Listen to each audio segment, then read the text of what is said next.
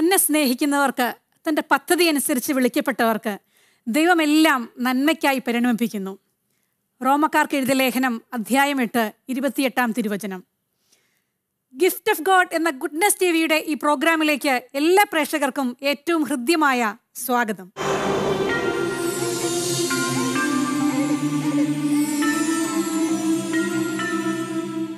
ഇന്നത്തെ ഈ എപ്പിസോഡിൽ അതിഥികളായി എത്തുന്നത് തൃശൂർ അതിരൂപതയിലെ കോടന്നൂർ ഇടവകാംഗമായ ശ്രീ റാഫി കള്ളിക്കാടൻ കുടുംബമാണ്. അദ്ദേഹത്തെയും അദ്ദേഹത്തിൻ്റെ 5 മക്കളെയും ഈ ഒരു എപ്പിസോഡിലേക്ക് സ്നേഹപൂർവ്വം ഞാൻ സ്വാഗതം ചെയ്യുന്നു.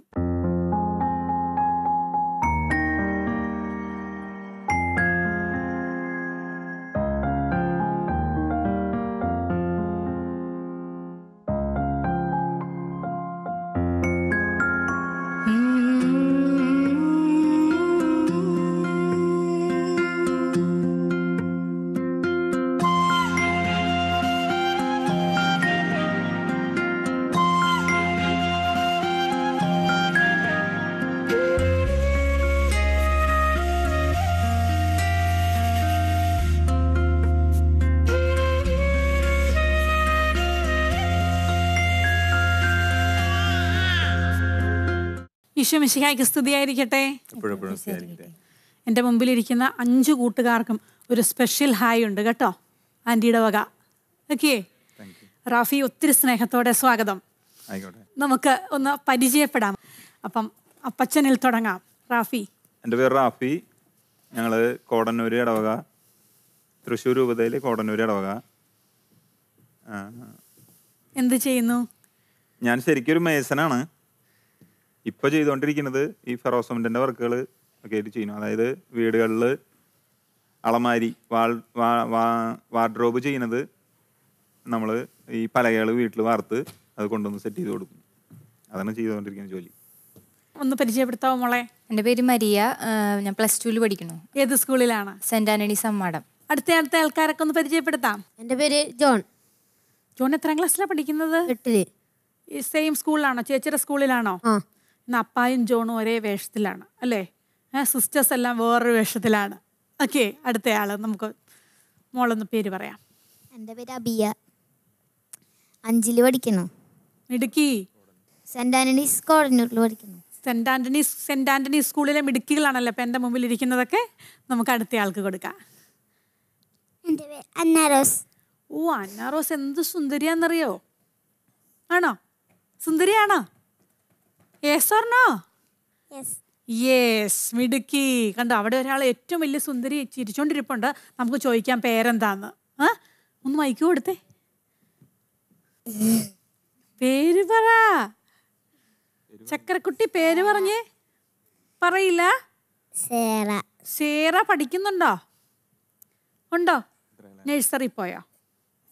അല്ല, LKG Aയിലാണ് പഠിക്കുന്നത്. അപ്പോൾ മക്കൾക്ക് എല്ലാവർക്കും ഏറ്റവും ഹൃദ്യമായ സ്വാഗതം ഈ എപ്പിസോഡിലേക്ക്. അപ്പം നിങ്ങൾക്ക് മിസ് ചെയ്യുന്ന ഒരാളെ കൂടെ പരിചയപ്പെടുത്തണം. അതാരായിരിക്കും പരിചയപ്പെടുത്തുക? എനിക്ക് തോന്നുന്നു മറിയം പറയും അല്ലേ?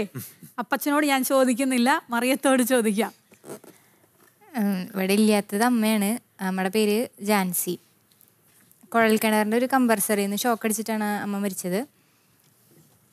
എനിക്ക് തോന്നുന്നു കഴിഞ്ഞ ദിവസങ്ങളിലൊക്കെ പത്രമാധ്യമങ്ങളിലും ഒക്കെ വാർത്തയായിരുന്ന, എല്ലാവർക്കും ഒത്തിരി ഹൃദയത്തിൽ വിഷമം തോന്നിയ ഒരു ന്യൂസായിരുന്നു. അമ്മ ജാൻസി ഷോക്കടിച്ച് മരണപ്പെട്ടു എന്ന ഒരു വാർത്ത. ഈ എപ്പിസോഡിൽ എന്നോടൊപ്പം ഒരാൾ കൂടി ചേരുന്നു. നിങ്ങൾക്കൊക്കെ അറിയാവുന്ന വ്യക്തി തന്നെയാണ്. ഫാമിലി കൗൺസിലറും സൈക്കോളജിസ്റ്റുമായ ഡോക്ടർ വിപിൻ റോൾഡന്റിനെ സ്നേഹപൂർവ്വം ഈ എപ്പിസോഡിലേക്ക് ഞാൻ സ്വാഗതം ചെയ്യുന്നു.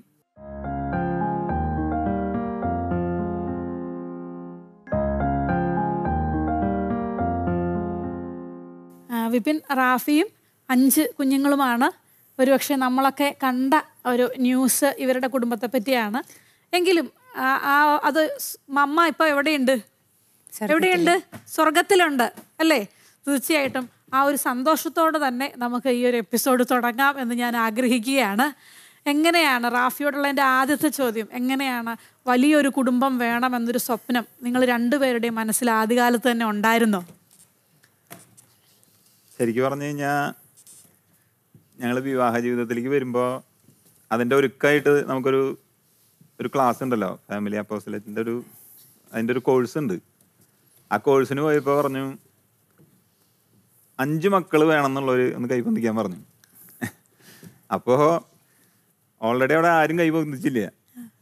പിന്നെ അത് അച്ഛനങ്ങനെ 4 ആക്കി, 3 ആക്കി, 2 ആക്കി, 1 ആക്കി. അപ്പോഴൊക്കെയാണ് പിന്നെ ഓരോരുത്തരുടെ കൈയൊക്കെ ഇങ്ങനെ പൊന്തിയത്. അപ്പം 5 മക്കളെന്ന് പറഞ്ഞു കഴിഞ്ഞാൽ ശരിക്കും എല്ലാവർക്കും ഒരു പേടി സ്വപ്നമാണ്. 5 മക്കൾ എന്താ വെച്ചിട്ടുണ്ടെങ്കിൽ 2 മക്കൾ, ഇനി 2 മക്കൾ തന്നെ വേണ്ട, അല്ലെങ്കിൽ 1 മക്കൾ മതി, അല്ലെങ്കിൽ എന്തെങ്കിലും സാഹചര്യം കൊണ്ട് 1 മക്കൾ മാത്രമായിട്ട് നിലനിൽക്കണവരൊക്കെയാണ് കൂടുതലും. പക്ഷെ ഞങ്ങൾ വിവാഹ ജീവിതത്തിൽ വന്നിട്ട് മരിയ ഉണ്ടായിട്ട് 4 വർഷത്തിന് ശേഷമാണ് ജോൺ ഉണ്ടാവണത്. ജോൺ ഉണ്ടാവുമ്പോൾ എന്ന് പറഞ്ഞു കഴിഞ്ഞാൽ ഞങ്ങൾക്കിങ്ങനെ ജീവിതത്തിൽ തന്നെ പല വെല്ലുവിളികളുണ്ടായിരുന്നു. അപ്പോൾ ഞാൻ ജോണിനെ കിട്ടുമ്പോൾ വേറെ പ്രശ്നങ്ങളൊന്നും ഇല്ലാണ്ട് ഉള്ള ഒരു ഉണ്ണീനെ വേണം കിട്ടാനായിട്ട്. ജോണിനെ കിട്ടുമ്പോൾ എന്താ വെച്ച് കഴിഞ്ഞാൽ വൈഫിൻ്റെ അപ്പച്ചന് ശരിക്കും ഹീമോഫിലിയ എന്ന് പറയുന്ന ഒരു രോഗമുണ്ട്. അതൊരു പാരമ്പര്യ രോഗമാണ്. അപ്പം അത് പെൺകുട്ടികളുടെ ആൺകുട്ടികൾക്കാണ് അത് കിട്ടുക. അപ്പോൾ ശരിക്കും അതൊക്കെ ഉള്ളിലൊരു വേദന തന്നെയായിരുന്നു. അപ്പോൾ ഞാൻ തമ്പുരാനോട് പറയും, ഒരു ആൺകുട്ടീനെ എനിക്ക് വേണമെന്നൊരു ആഗ്രഹമുണ്ട്, പക്ഷേ അതൊരു വയ്യായി ഇല്ലാത്ത കൊച്ചാവണ്ടേ. അപ്പോൾ അതിനു വേണ്ടി അങ്ങനെ ഒരുങ്ങി ഒരു മോനെ തന്നു കഴിഞ്ഞപ്പോൾ ഇനി അവന് വയ്യായി ഉണ്ടോ എന്നുള്ളത് നമുക്കറിയണ്ടേ. അപ്പോൾ ഇവര് മുട്ടുത്തിയാഴുന്ന സമയത്ത് നമുക്കതിന് കിട്ടുള്ളൂ എന്താണ് സംഭവം എന്നുള്ളത്. മുട്ടുത്തി അഴിഞ്ഞു തുടങ്ങുമ്പോൾ അവരുടെ ഈ മുട്ടിലൊക്കെ നീര് വരും, ഒരു നീല നിറാവും. അപ്പോൾ പെയിൻ ഉണ്ടെങ്കിൽ ഒരു കരച്ചിൽ തുടങ്ങും. അങ്ങനെയൊക്കെയാണ് അത് അറിയുക. പക്ഷേ ദൈവാനുഗ്രഹം കൊണ്ട് നമുക്കത് സംഭവിച്ചില്ല. അവനെ ഞങ്ങൾ ചെക്ക് ചെയ്തു. ജാൻസിക്കായിരുന്നു അത് കൂടുതൽ ടെൻഷൻ. എന്താണെന്ന് വെച്ച് കഴിഞ്ഞാൽ ഒരു പെൺകുട്ടിയേക്കാൾ ഉപരി ആൺകുട്ടീനെ ഏറ്റവും കൂടുതൽ പ്രതീക്ഷിച്ചിരുന്നത് ജാൻസിയായിരുന്നു. ആദ്യത്തെ ഉണ്ണി ഉണ്ടായപ്പോൾ ഞാൻ പറഞ്ഞു, ഒരു പെൺകുട്ടിയാണ് ആദ്യം ഉണ്ടാവുന്നത് നല്ലത്. എന്താ വെച്ച് കഴിഞ്ഞാൽ ഒരു കണ്ണെഴുതാനും പൊട്ട് തൊടാനും ഒക്കെ ഏറ്റവും സൗകര്യം. പക്ഷെ അത് ഇവരാരും ചെയ്യാറില്ല. കണ്ണെഴുതലും പൊട്ട് തൊടലൊന്നും ആർക്കും അങ്ങനെ ഇല്ല. പക്ഷെ അതാണ് തുടക്കത്തിലെ ഒരു ആദ്യത്തെ കൺമണിക്ക് എപ്പോഴും നല്ലത് അതാണെന്ന് എനിക്കങ്ങനെ ഒരു ഫീൽ ഉണ്ടായിരുന്നു. അങ്ങനെ 2ാമത്തെ ഉണ്ണിയായി. പിന്നെ അതിനുശേഷം 3ാമത്തെ ഉണ്ണിയായി. 3ാമത്തെ ഉണ്ണിയാകുമ്പോഴേക്കും ഞങ്ങൾക്കൊരു ചെറിയ വാടക വീട്ടിലേക്ക് മാറേണ്ട ഒരു സാഹചര്യമൊക്കെ ഉണ്ടായിരുന്നു. അങ്ങനെ 1 വർഷം ഞങ്ങൾ വാടകപ്പരയിൽ നിന്നിട്ട് വീണ്ടും തിരിച്ചു വരുന്ന സമയത്താണ് പുതിയ വീട്ടിലേക്ക് ഉണ്ടാവണം. അപ്പോൾ ഒരു ചെറിയൊരു കൂര വെച്ച് കെട്ടി ഞങ്ങൾ അതിൻ്റെ ചോട്ടയായിരുന്നു. അപ്പോൾ വീട്ടിൽ നിന്ന് മാറുന്ന സമയത്ത് ഞാൻ ജാൻസിയോട് ചോദിച്ചു, സാഹചര്യങ്ങൾ ചിലപ്പോൾ ഇങ്ങനെയാണ്, അപ്പോൾ നമുക്കെന്തായാലും മാറുന്ന സമയത്ത് എന്തിട്ട് ചെയ്യണ്ടേ, ഏത് വീട്ടിലേക്കാണ് മാറണ്ടേ, വാടകപ്പര എന്ന് പറയുമ്പോഴത്തെ ഒരു സെറ്റപ്പ്. അപ്പോൾ ജാൻസി പറഞ്ഞു, നിങ്ങളുടെ കൂടെയല്ലേ, എവിടേക്കായാലും ആൾ റെഡിയാണ്. പക്ഷെ അതൊക്കെ നമുക്ക് ഭയങ്കര ഊർജ്ജമായിരുന്നു. എന്ന് വെച്ചാൽ നമ്മൾ അത്രയും സപ്പോർട്ട് ചെയ്യണ ഒരു വൈഫ് നമ്മുടെ കൂടെ ഉണ്ടാവുക എന്ന് പറയുന്നതിനേക്കാൾ വലിയ ബലം വേറെ ഇല്ല. എനിക്കങ്ങനെ തോന്നണേ. പിന്നെ അങ്ങനെ ഞങ്ങൾ 4-5 മക്കളൊക്കെ ആയി. 4ാമത്തെ ഉണ്ണീനെ തട്ടിൽ പിതാവാണ് മാമോദീസ മുക്കിയത്. പിന്നെ അതിനുശേഷം 5ാമത്തേനെ നമ്മുടെ താഴത്ത് പിതാവ് വന്നിട്ട് മാമോദീസ മുക്കി. അപ്പൊ അങ്ങനെയൊക്കെ ആയി. പിന്നെ അത് അങ്ങനെ കളർഫുള്ളായി. ജീവിതത്തിൽ ഈ പറഞ്ഞ മാതിരി കഷ്ടപ്പാടുകളൊക്കെ ഉണ്ട്. പക്ഷെ എന്നാലും ഞങ്ങൾ തമ്മിൽ പൊരുത്തക്കേടുണ്ടായിരുന്നില്ല. അപ്പൊ അത് കാരണം അതൊക്കെ വളരെ സ്മൂത്തായിട്ടും വളരെ ഭംഗിയായിട്ടും പോയി. ദൈവം അതിനെ ഭംഗിയായിട്ട് ക്രമീകരിച്ചു എന്നൊക്കെ വേണം പറയാനായിട്ട്. എങ്ങനെയാണ് ഈ ദിവസങ്ങളെ സത്യത്തിൽ റാഫി ഫീൽ ചെയ്യുന്നത്, നേരിടുന്നത്? അതെനിക്ക് തോന്നുന്നു എല്ലാവർക്കും അതായിരിക്കും ഒരു പക്ഷേ കേൾക്കാൻ ആഗ്രഹിക്കുന്ന ഒരു ആൻസർ. പറയാൻ സാധിക്കുമെങ്കിൽ അത് പറയണം. ജാൻസി മിസ്സാവാന്ന് പറഞ്ഞു കഴിഞ്ഞാൽ നമ്മുടെ ഒരു വലത്ത് കൈ പോയ പോലെയാണ് ശരിക്കും. എന്താ കാരണം എന്നുണ്ടെങ്കിൽ പുള്ളിയുടെ റോൾ അങ്ങനത്തെ ആയിരുന്നു. എന്നെ എല്ലാം കൂടുതൽ അപ്രീഷിയേറ്റ് ചെയ്യുക ആൾക്കാർ കണ്ടു കഴിഞ്ഞാൽ, ചേച്ചി ഇത് എങ്ങനെ പറ്റണമെന്നാണ് ചോദിക്കാറ്. അതായത് 5 മക്കള്. പിന്നെ ഈ ജാൻസി ശരിക്കും പാർലറിൽ പോയിരുന്നു. പാർലർ അല്ല, തുടക്കത്തിൽ അതൊരു ജോലിക്കായിട്ട് പോയിരുന്നു. അതിന്റെ ഒപ്പം തന്നെ പുള്ളിക്കാരത്തി അത് പഠിക്കുന്ന സമയത്ത് തന്നെ ഒരു സ്റ്റിച്ചിങ്ങിന്റെ കാര്യത്തിനും കൂടി പോയിരുന്നു. പക്ഷെ സ്റ്റിച്ചിങ് ഓൾറെഡി ആൾക്ക് വളരെ ദേഷ്യം പിടിച്ചൊരു പണിയാണ്. എന്ന് വെച്ചിട്ടുണ്ടെങ്കിൽ അതിങ്ങനെ ഇരുന്ന് മെനക്കെടേണ്ട ഒരു പണിയായതുകൊണ്ട് ആൾക്ക് അതിനോടൊരു അങ്ങനെ ഒരു അകൽച്ച, അങ്ങനെ ഒരു ദേഷ്യം പോലെ ഉണ്ടായിരുന്നു. പക്ഷെ ഞങ്ങളുടെ സംസാരത്തിനിടയിൽ ഞാനൊരിക്കൽ ഇങ്ങനെ പറഞ്ഞു, നിനക്ക് ആ കൂടുതൽ ദേഷ്യം തോന്നുന്ന കാര്യവും ചിലപ്പോൾ തമ്പുരാൻ നിനക്ക് വേണ്ടി ഒരുക്കിയിട്ടുള്ളതെന്ന് ഞാൻ അങ്ങനെ ഒരിക്കൽ പറയണ്ടായി. ജോലിക്ക് പോകാൻ പറ്റാത്തൊരു സാഹചര്യം ഒന്നുമില്ല, നമ്മുടെ കൊറോണയും കാര്യങ്ങളൊക്കെ ആയപ്പോൾ. അപ്പോൾ ആ സാഹചര്യത്തിലാണ് സ്വന്തമായിട്ട് എന്തെങ്കിലും ചെയ്യാന്നുള്ളൊരു ഇതിൽ ഞങ്ങൾ കുറച്ച് നൈറ്റി തുണിയൊക്കെ വീട്ടിൽ കൊണ്ടുവച്ച് അങ്ങനെ ചെയ്തു. അപ്പോൾ ഇടയ്ക്കിടയ്ക്ക് ജാൻസി എന്നെ ഓർമ്മപ്പെടുത്തുന്ന ഒരു കാര്യമുണ്ട്. ഒരു ത്രെഡിങ് ചെയർ കിട്ടിയിരുന്നെങ്കിൽ എനിക്ക് അത്യാവശ്യം കുറച്ച് കാര്യങ്ങൾ ഈ പാർലറിൻ്റെ കാര്യങ്ങളും കൂടി വീട്ടിൽ തന്നെ ചെയ്യാമെന്ന് പറയാറുണ്ട്. അങ്ങനെ ഒരു വർഷത്തെ ആ സ്റ്റിച്ചിങ്ങിൻ്റെ കാര്യങ്ങളൊക്കെ ആയിട്ടുള്ള ഒരു കച്ചവടം കാര്യങ്ങളൊക്കെ അത് വളരെ ഭംഗിയായിട്ട് അങ്ങോട്ട് പോയി. എനിക്കൊന്ന് കോവിഡ് കാലത്ത് നമ്മളെ പിടിച്ചു നിർത്തിയത് അതായിരിക്കാം.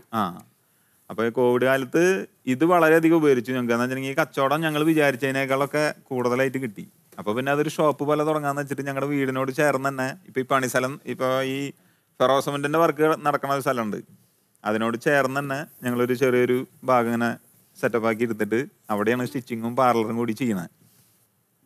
അപ്പം അതൊരു ഭംഗിയായിട്ട് പോയിരുന്നു. ഒരു 18 മാസം ശരിക്ക് 18 മാസം ആയി ശരിക്കും ഇപ്പോൾ ആ സംവിധാനം ഇങ്ങനെ നടന്നുകൊണ്ട് പോയിരിക്കും. അപ്പം അതിൽ മാർച്ച് 27-ാം തീയതിയാണ് ജാൻസി മരിക്കണത്. അതൊരു ഞായറാഴ്ചയായിരുന്നു. എനിക്ക് വർക്കിൻ്റെ കുറച്ച് ലോഡും കാര്യങ്ങളൊക്കെ ഉള്ള കാരണം ഞാനന്ന് സൺഡേ ആയിട്ടും ജോലിക്ക് പോയിരുന്നു. സംഭവം ഞങ്ങൾക്ക് എനിക്ക് മാനസികമായിട്ട് ഞായറാഴ്ച പണിക്ക് പോകാൻ ഭയങ്കര ഒരു ബുദ്ധിമുട്ടുള്ള കാര്യമാണ്. പക്ഷേ ഈ അവിടെ ഞങ്ങളുടെ വീട്ടിൽ തയ്ക്കാൻ വരുന്നൊരു സ്റ്റാഫുണ്ട്. അവളുടെ വീട്ടിൽ കുറച്ച് ഫ്ലോറിങ്ങിൻ്റെ പണികളൊക്കെ ഞാനാണ് അത് ഏറ്റെടുത്ത് നടത്തിയിരുന്നത്. അപ്പോൾ പണികളുടെ കുറച്ച് വർക്ക് ലോഡുള്ള കാരണം അന്ന് ഞങ്ങൾ പോകാനായിട്ട് നിർബന്ധിതരായി, ഞാൻ പോകാനായിട്ട്. അപ്പോൾ ജാൻസി എന്നോട് പറഞ്ഞില്ല, എൻ്റെ കൂടെ ഉണ്ടായിരുന്ന സമയം വരെ ഞാൻ നടക്കണോടത്തോടെയൊക്കെ നടന്ന് ഒന്നും പറയാണ്ട്. ആൾക്ക് പറയണമെന്നുണ്ട്, പോണ്ടാന്ന് പറഞ്ഞാൽ ചിലപ്പോൾ ഞാൻ പോവില്ല. പക്ഷെ ആള് പോണ്ടാന്ന് പറഞ്ഞില്ല. ഞാനും പിന്നെ പ്രത്യേകിച്ചൊന്നും സംസാരിക്കുന്നില്ല.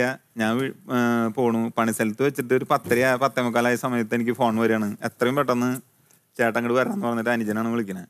അപ്പം ഞാൻ ചോദിച്ചു, നീ കാര്യം പറയും, എന്താ ചെയ്യണ്ടെന്ന്. അപ്പോൾ പറഞ്ഞു, ഇല്ല നീ വേമായോ എന്ന് പറഞ്ഞു. അങ്ങനെ ഞാൻ വരുമ്പോൾ ജാൻസീനെ തറവാട്ടിലത്തെ സിറ്റ് ഔട്ടിൽ കിടത്തിയേക്കാണ്. അപ്പോൾ അവിടെ നിന്ന് പറഞ്ഞു എന്നോട് ഷോക്ക് ഇങ്ങനെ കിട്ടിയിട്ടാണ്. അപ്പോൾ അവിടെ നിന്ന് അങ്ങനെ തന്നെ ഞങ്ങൾ മറ്റേ കുറുക്കഞ്ചേരിയിലെ എലൈറ്റ് മെഷീനിലേക്ക് കൊണ്ടുപോയി. അവിടേക്കാണ് ഏറ്റവും എളുപ്പം നമുക്ക് എത്തിക്കാനായിട്ട്. പക്ഷെ അവിടെ എത്തിച്ച് ഡോക്ടർ ഒരു 5 മിനിറ്റ് കഴിഞ്ഞപ്പോൾ വന്നിട്ട് പറഞ്ഞു ജാൻസി മരിച്ചു. ഇത് എന്താ ഈ ഷോക്ക് അടിക്കേണ്ടി വന്ന സാഹചര്യം എന്താ ശരിക്കും? അത് ഒരു ബോർവെല്ലിന്റെ ഒരു കിണറുണ്ട് ഞങ്ങൾക്ക്. അതിൽ ഈ സബ്മേഴ്സിബിളിന്റെ മോട്ടർ ഇങ്ങനെ ഉള്ളിലേക്ക് ഇറക്കിയിരുന്ന മോട്ടറുകളാണ് സാധാരണ ഇടാറ്. പക്ഷെ അതൊരു മോട്ടർ ഒരിക്കൽ അതിൽ പെട്ടുപോയി. അത് മണ്ണിറങ്ങണ ഒരു പ്രശ്നം ഉണ്ട് അതിന്. അപ്പൊ അത് പെട്ടുപോയിട്ട് പിന്നെ നിരന്തരം ഒരു ശല്യക്കാരനായിട്ട് നിൽക്കാറുന്നു. പിന്നെ വെക്കുന്ന മോട്ടറുകൾ ഒന്നിൽ കത്തും, അങ്ങനെ ഓരോ പ്രശ്നങ്ങളായിട്ട്. അങ്ങനെ അവസാനം ഞങ്ങളൊരു പുതിയ മോട്ടർ മേടിച്ചു കൊണ്ടുവന്ന് വെച്ച് ഈ കംപ്രസറിനെ കണക്ട് ചെയ്ത് അതിന്റെ ജോലികൾ, ഈ കംപ്രസറിന് ചെറിയൊരു തകരാറൊക്കെ വന്നിട്ട് അതൊക്കെ മാറ്റി പുതിയ മോട്ടർ മേടിച്ചു കൊണ്ടിട്ടുള്ള ഒരു 42 ദിവസം പുതിയ മോട്ടർ മേടിച്ചു കൊണ്ടിട്ട്. അപ്പോൾ കംപ്രസർ കംപ്ലൈൻ്റ് ആയപ്പോൾ അത് നന്നാക്കാൻ വേണ്ടി ഒരു ടെക്നീഷ്യനെ വിളിച്ചിട്ടുണ്ടായിരുന്നു. അപ്പോൾ പുള്ളി ഞായറാഴ്ചയാണ് വന്നത്. അപ്പോൾ ഞാൻ അന്ന് വർക്കിന് പോവുകയും ചെയ്തു. പുള്ളി വന്ന് വർക്ക് ചെയ്തുകൊണ്ടിരിക്കുന്നതിനിടയിൽ പുള്ളി എന്തോ മണ്ണെണ്ണ ചോദിച്ചു. മണ്ണെണ്ണ. അപ്പോൾ ആള് പാത്രം പറഞ്ഞതിൻ്റെ അടുത്തുനിന്ന് ചെന്നിട്ട് മണ്ണെണ്ണ കൊടുത്ത് ആളെന്തോ കാര്യങ്ങൾ പറഞ്ഞുകൊണ്ടിരിക്കുകയായിരുന്നു. അത് ഇന്ന കാരണം കൊണ്ടാണ് ഇതിൽ എയർ വരാഞ്ഞതും ഇത് മോട്ടർ നടക്കാഞ്ഞതും, അല്ലാണ്ട് വേറെ പ്രശ്നങ്ങളൊന്നും ഇല്ല എന്നിങ്ങനെ സംസാരിച്ച് നിൽക്കണതിൻ്റെ ഇടയിൽ ഇങ്ങോരുടെ കൈ ശരിക്കും മോട്ടർമ ആൾ പണിയെടുത്തിരുന്നു. അപ്പം ഇങ്ങോര് അത് മുന്നേ റിലീസാവുകയും ചെയ്തു. ജാൻസി ഇത് അറിയാണ്ട് അതിൻ്റെ ഒരു എയർ പൈപ്പുമ്മ കൈ കൊടുങ്ങുകയും ഉണ്ടായി. അതിൽ നിന്ന് ആൾക്ക് ഷോക്ക് കിട്ടി. ഇവനാണ് അത് ആദ്യം മനസ്സിലാക്കിയത് ഷോക്ക് കിട്ടി എന്നുള്ളത്. അപ്പം ഇവൻ്റെ കയ്യിലുണ്ടായിരുന്ന ഒരു വടി കൊണ്ട് ഒരു അടി വെച്ച് കൊടുത്ത അമ്മയ്ക്ക്. അപ്പോൾ അമ്മേരെ ഒരു ഓളി കേട്ടപ്പോഴാണ് ഇവത് ചെയ്യണേ. ഇവന് മനസ്സിലായി ഷോക്ക് അടിച്ചിട്ടാണ് നിൽക്കണേ. പക്ഷെ ടെക്നീഷ്യൻ അത് കേട്ടിട്ടുണ്ടായിരുന്നില്ല. ആള് രണ്ടാമത്തെ ഓളിയാണ് ആള് കേൾക്കണേ. അപ്പോഴേക്കും അടുത്തുള്ളവരൊക്കെ ഓടി വന്നു. ഇങ്ങോരപ്പം തന്നെ വന്നത് സ്വിച്ച് ഓഫ് ചെയ്തു. അങ്ങനെ ജാൻസി വീടിനോട് കൂടി പറഞ്ഞു, മോനെ ആ വടി കൊണ്ട് തന്നെ ഒന്ന് അടിക്കടാന്ന് പറഞ്ഞു. അങ്ങനെ അത് 2-3 തവണ ആള് പറഞ്ഞ് ആളവിടെ കിടന്നു. അവിടെ നിന്ന് ഇവരെടുത്ത് കൊണ്ടുപോയി സിറ്റ് ഔട്ടിൽ കിടത്തി. അവിടെ വെച്ചിട്ടാണ് ആൾക്ക് TPR കാര്യങ്ങളൊക്കെ കൊടുത്തത്. പക്ഷെ പിന്നെ ശരിക്കും ആ ഷോക്ക് അടിച്ച സമയത്ത് ജാൻസി നമ്മളെ കൈവിട്ട് പോയി.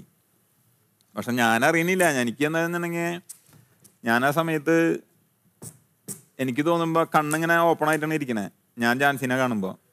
അപ്പോൾ ഒന്നുകിൽ ഓർമ്മ പോയിണ്ടാവും എന്നുള്ളൊരു പ്രതീക്ഷ മാത്രമേ എനിക്കുള്ളൂ. മരിച്ചു എന്ന് എനിക്ക് വിശ്വസിക്കാൻ പറ്റിയിട്ടുണ്ടായിരുന്നില്ല. അപ്പോൾ അവിടെ നിന്ന് എടുത്ത് കൊണ്ടുപോയി ഡോക്ടറെ എഴുതി തന്ന് ഡോക്ടർ പരിശോധിച്ചതിന് ശേഷമാണ് പറഞ്ഞത് ഒന്നുമില്ല കേട്ടാന്ന് പറഞ്ഞു. അപ്പം ഞാൻ പറഞ്ഞു അതിനുള്ള സമയമായിട്ടില്ല, ഇത്ര സമയമായിട്ടുള്ള ഒരു 18 മിനിറ്റ്, ഞങ്ങളൊരു 12 മിനിറ്റ് ഇങ്ങോട്ട് എത്താൻ ഒരു 5-6 മിനിറ്റ് അവിടെ വീട്ടിൽ, അതിനുള്ള സമയമായിട്ടുള്ളൂ എന്ന് പറഞ്ഞു. പക്ഷെ ഒന്നും ചെയ്യല്ലേ എന്ന് പറഞ്ഞു.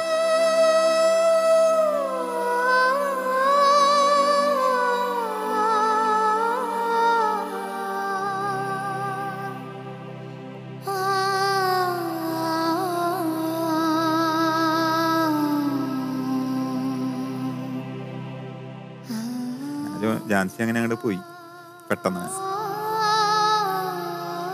തീർച്ചയായിട്ടും ദൈവത്തിൽ ആശ്രയിച്ച് തന്നെയാണ് മുമ്പോട്ട് പോവുക. നിങ്ങളെ കുടുംബം എങ്ങനെയാണ് അതിനെ നേരിടുന്നത് എന്നുള്ളത് ആണ് എനിക്കൊന്ന് മായ എനിക്ക് ചോദിച്ചിട്ടുണ്ടോ? തോന്നുന്നത് മരിയ പറയുമായിരിക്കും അല്ലേ, അപ്പായോട് ചോദിക്കുന്നതിനേക്കാളേറെ അമ്മയുടെ ആബ്സെൻസിൽ ഇപ്പോഴെങ്ങനെയാണ് വീട്ടിലെ കാര്യങ്ങളൊക്കെ നിങ്ങൾ മാനേജ് ചെയ്ത് പോകുന്നത്?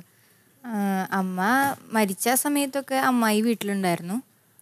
പിന്നെ അവർക്ക് സ്കൂള്, അമ്മായിയുടെ പേരക്കുട്ടികൾക്ക് സ്കൂള് തുടങ്ങണ കാരണം അമ്മായി പിന്നെ അങ്ങോട്ട് പോയി.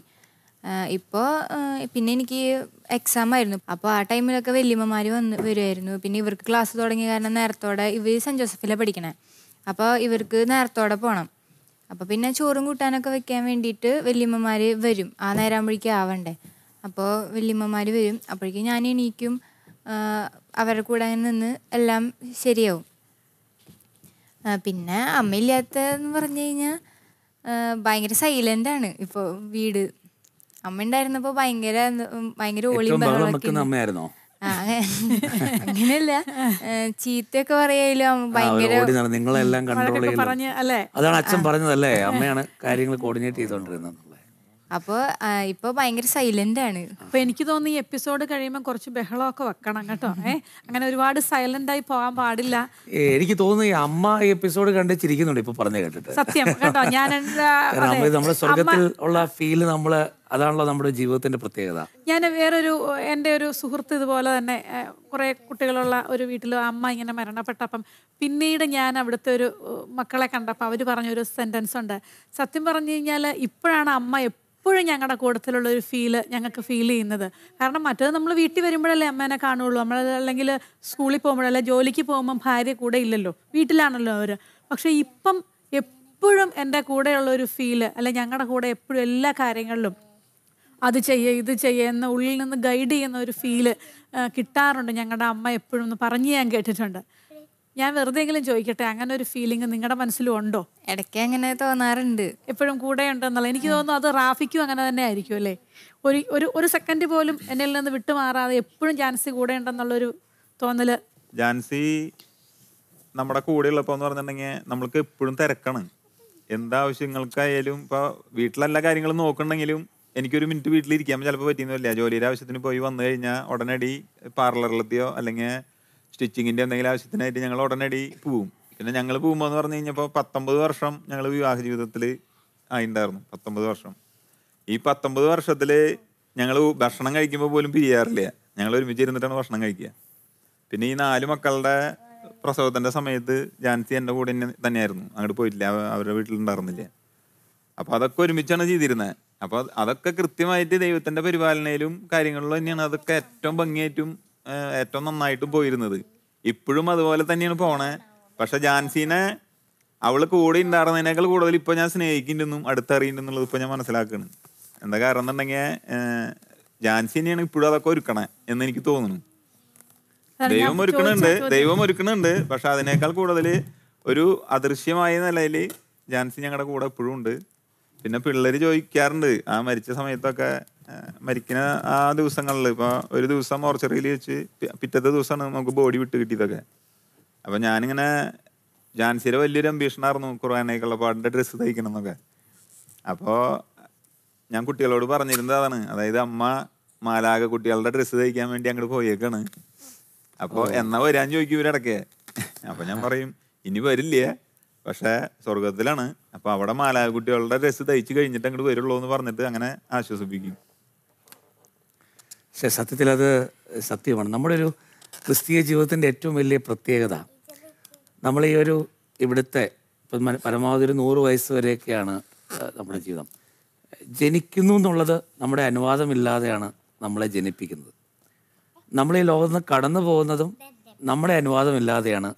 ആർക്കും അറിയില്ല എപ്പോഴാണ് എന്താണ് സംഭവിക്കുക എന്നുള്ളത്. പക്ഷെ ഇതിൻ്റെ ജീവിച്ചു പോകുന്നതിൻ്റെ പരിപാലനയും പക്ഷെ മരണത്തോടു കൂടി തീരുന്നതല്ല നമ്മുടെ ജീവിതം എന്നുള്ളൊരു ബോധ്യവുമാണ് ക്രിസ്തീയ ജീവിതത്തിൻ്റെ അടിത്തറ. കാരണം മരണാനന്തര ജീവിതത്തിലാണ് എറ്റേണിറ്റി അല്ലെങ്കിൽ നിത്യത. ആ നിത്യതയ്ക്ക് വേണ്ടിയുള്ള ഒരു പരിശീലനമാണല്ലോ നമ്മുടെ ഈ കാര്യങ്ങളെല്ലാം വരിക. അപ്പോൾ അവിടെ പലപ്പോഴും എനിക്ക് തോന്നുന്നു നിങ്ങളിവിടെ നിങ്ങൾക്ക് വേണമെങ്കിൽ ഈ ഷൂട്ടിന് ഇവിടെ നിന്ന് ചാനലിൽ നിന്ന് വിളിക്കുമ്പോൾ വരാതിരിക്കാമായിരുന്നു.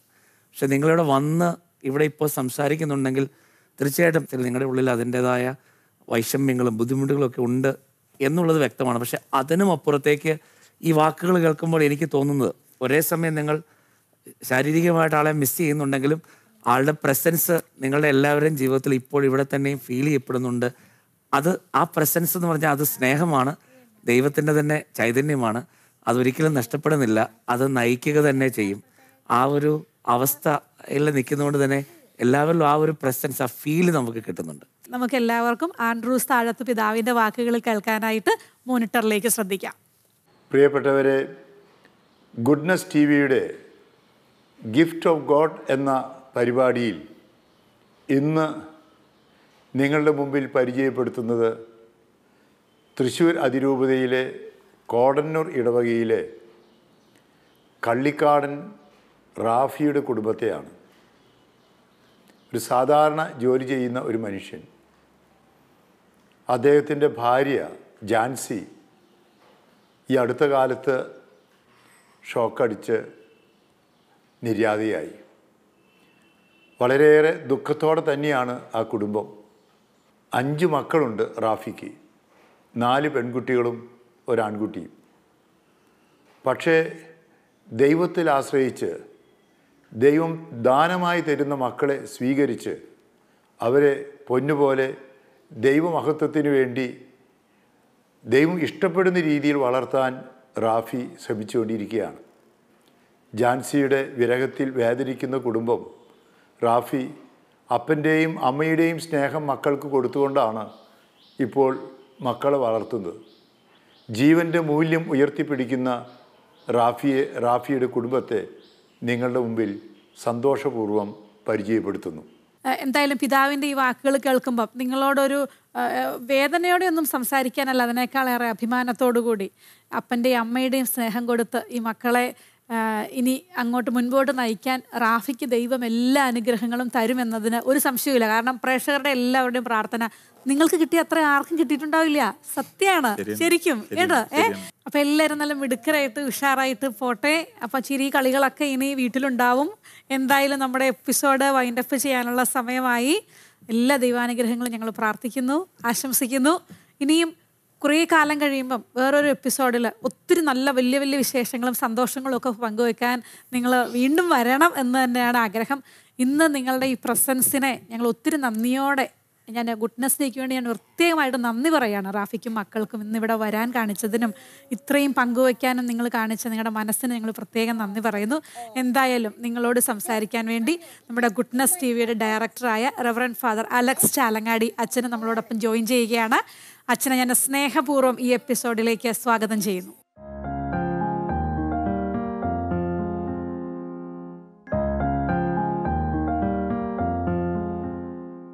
ഈശോമിശിഹായ്ക്ക് സ്തുതിയായിരിക്കട്ടെ. ഒരിക്കൽ കൂടി നമ്മുടെ എപ്പിസോഡിലേക്ക് സ്വാഗതം. റാഫിയും മക്കളുമാണ്. അച്ഛൻ അവരോട് ഒരു 2 വാക്ക്. ദൈവാശ്രയത്വ ബോധം അതൊന്നു മാത്രമാണ് ഇവരുടെ ജീവിതത്തിൽ എപ്പോഴും ഇവരെ മുന്നോട്ട് നയിക്കുന്നത്. പ്രിയപ്പെട്ട അമ്മച്ചി ഇവരിൽ നിന്ന് വേർപെട്ടിട്ട് അധികം മാസങ്ങളായിട്ടില്ല എന്നുള്ളത് നമ്മൾ കേട്ടതാണ്.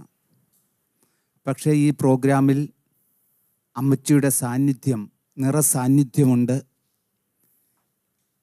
അമ്മച്ചിയുടെ പ്രിയപ്പെട്ട ഭർത്താവിനെയും ഈ മക്കളെയും കണ്ടുകൊണ്ട് ഒത്തിരി സന്തോഷത്തോടുകൂടെ സ്വർഗത്തിൽ ഇരുന്ന് ആനന്ദിക്കുകയാണ്. മാത്രമല്ല ഈ പ്രോഗ്രാമിൽ ഇവരോടൊപ്പം അമ്മച്ചിയുടെ സാന്നിധ്യമുണ്ട്. അമ്മച്ചിക്ക് വേണ്ടി പ്രത്യേകമായിട്ട് പ്രാർത്ഥിക്കുകയാണ്. ഈ കുടുംബത്തിന് വേണ്ടി പ്രത്യേകം പ്രാർത്ഥിക്കുകയാണ്. ഇവരുടെ ജീവിത യാത്രയിൽ എന്നും ഈശോയുടെ സാന്നിധ്യം ഇവർക്കുണ്ടാകുവാൻ വേണ്ടി, ദൈവാനുഗ്രഹത്തിൻ്റെ നിറവിൽ എന്നും യാത്ര ചെയ്യുവാൻ വേണ്ടി ഈ മക്കളെല്ലാവരും ദൈവത്തിനും മനുഷ്യർക്കും പ്രിയപ്പെട്ടവരായി വളർന്നു വരുവാൻ, ഉന്നതമായ സ്ഥാനങ്ങളിലേക്ക് വിശുദ്ധരായ മക്കളായി വളരുവാൻ ഇവരെ ഓരോരുത്തരെയും അനുഗ്രഹിക്കണമേ എന്ന് നമുക്ക് പ്രാർത്ഥിക്കാം. ഗുഡ്നസ് ടി വിയുടെ എല്ലാ പ്രേക്ഷകരുടെയും പേരിൽ എല്ലാവിധ പ്രാർത്ഥനകളും ആശംസകളും നിങ്ങൾക്ക് നേരുന്നു. എല്ലാവിധ ദൈവാനുഗ്രഹങ്ങളും നിങ്ങൾക്ക് നേരുന്നു.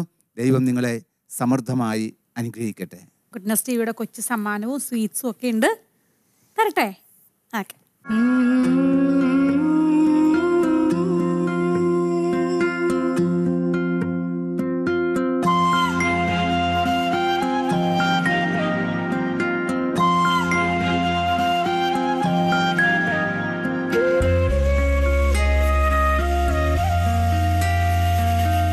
ഒരുപാട് നല്ല ബോധ്യങ്ങൾ നമ്മുടെ ജീവിതത്തിൽ സമ്മാനിച്ച ഒരു എപ്പിസോഡാണ് ഇവിടെ കടന്നുപോയത്.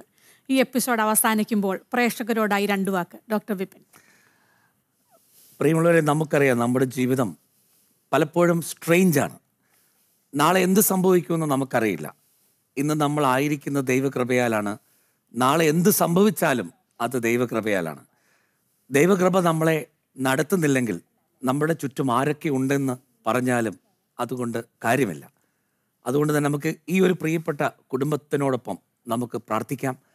ഇവരുടെ പ്രതിസന്ധികൾ അവർ വിശ്വാസത്താൽ തരണം ചെയ്യാനായിട്ട് അവർ നടത്തുന്ന ഈ യാത്രയിൽ നമുക്ക് പ്രാർത്ഥനയിൽ പങ്കുചേരാം.